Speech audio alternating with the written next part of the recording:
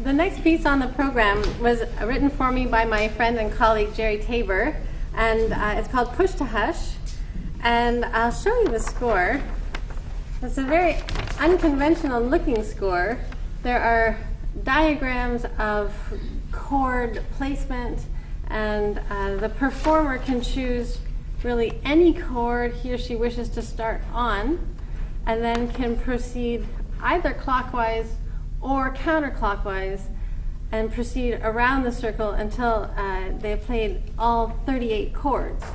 So it can really go in any order, and there's places where the performer can even loop back and go around again. So the piece is over when each chord has been played once, so there's no kind of overarching melody or push to a final chord, because the final chord would really depend on where I choose to start.